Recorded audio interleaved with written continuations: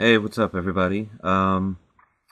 Lewis back with another tutorial in regards to Magento XML. As always, first I always like to give a shout out. 435 subscribers, and you guys are all awesome. But anyway, I'm gonna make this one, a little quicker than usual. I noticed in the past tutorial I was kind of going on a rant. But I just wanted you to understand how important the XML part really is. So last time I believe we made this into a two-column layout. There was a third shitty column over here. So instead of changing the layout, what I want to show you now is kind of how the XML nodes work. So let's take a look at this page.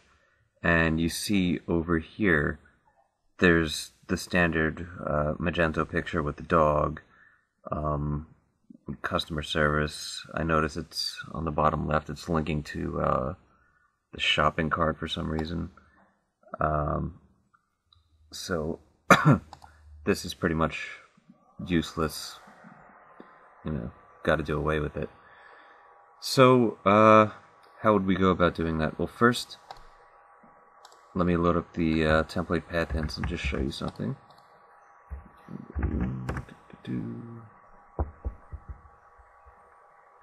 Alright. So this is directly from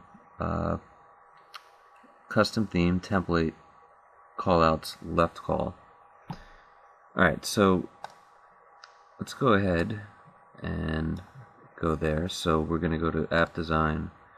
Front end, default, custom theme. Close that for now.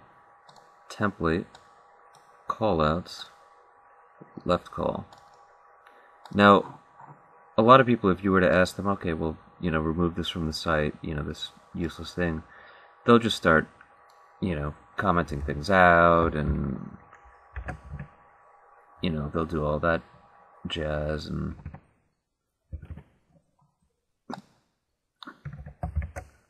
they'll try that, and they'll probably make it so that the PHP doesn't get executed, and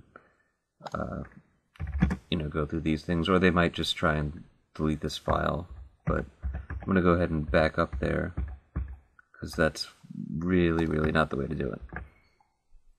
So you'll notice right here we're on the category page. So instead of last time where I removed an entire column, let's just look at removing just this. So if you remember, the category page is under catalog and then category. And that's kind of how things are going to match up in XML most of the time. So layout, I'm going to go ahead and go to catalog, because that's where the category page is going to be. And we're looking for that left column. Well, let me just expand this for you here. It's pretty obvious right now where this is coming from in the XML. We have the reference, name is left, and it has, even the alt text is directly in the XML. So instead of commenting this out over here, what I like to do is keep things in the local XML as much as possible. That way it's, a lot cleaner. And as I mentioned in my last video, local XML is the last XML file to be rendered in regards to layout. So we can just overwrite everything over here. So let's check that out. Now we're going to make a reference. Now if you notice in here, in the catalog, the reference name equals left. So that's referring to the left side. So in this catalog category default, we're going to do reference name equals left.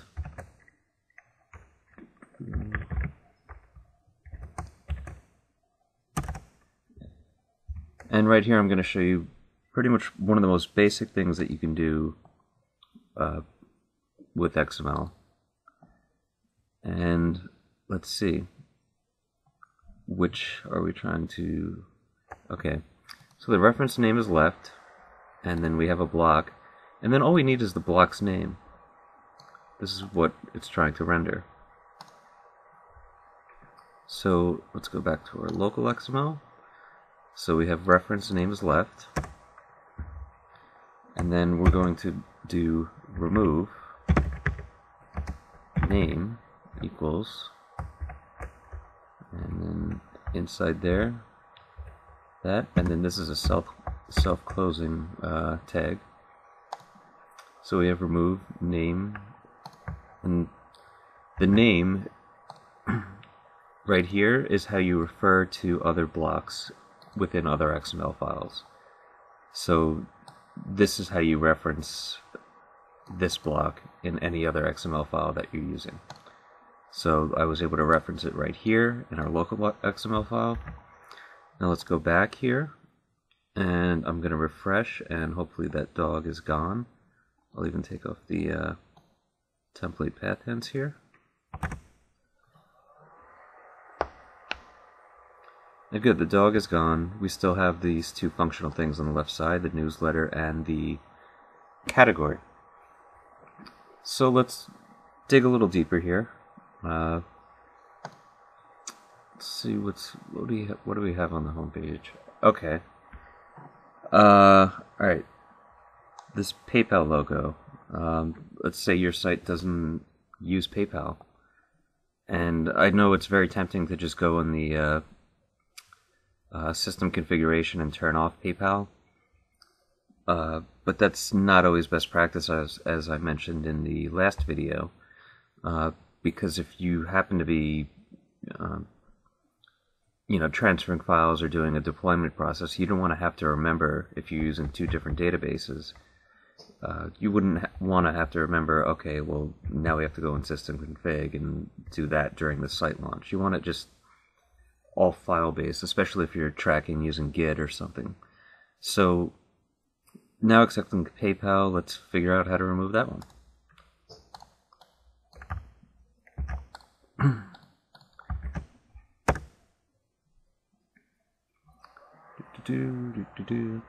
And notice how we're on the home page, and this is PayPal partner logo. Now, this is going to be very obvious in the in your layout files where you have your XML. You're going to see a PayPal XML file. Now, let me go ahead and find, this is a pretty fun secret. You see, the PayPal partner logo is on a bunch of pages. So it's on the category pages. It's not showing up for us on the category pages because I removed that entire column. But it was on, we just saw it on the home page. So this, and this is a cool secret, or not really a secret, this CMS index always refers to the home page. So notice how it's saying reference name equals right. So if what we want to do is remove it from the home page, we can go to our local home page, and I'll just copy and paste this because it's easy.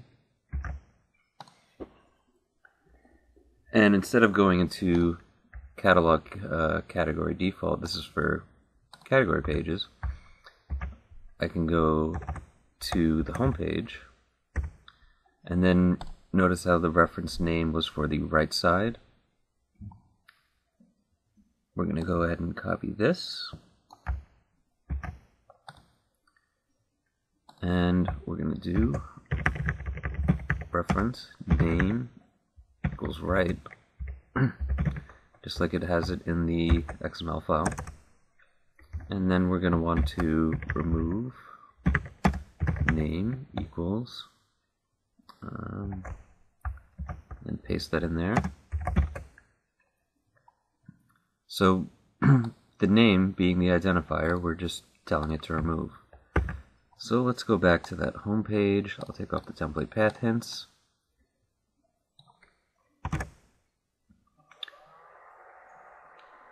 And PayPal is gone. And it's kind of a coincidence that PayPal and eBay, I think, broke apart a few days ago. So notice what I did on...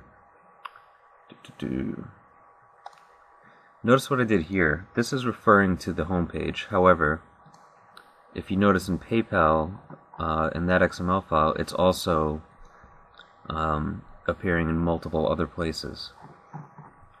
So, what if we want to get PayPal, away from the entire site and not just the home page? Well, that's easy enough too. Instead of referencing the home page right here, we can just reference default, and that means it'll get rid of it from everywhere.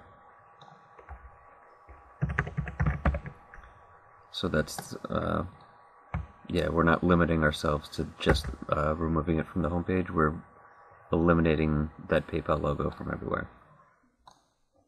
So I can go back here, it'll still be gone.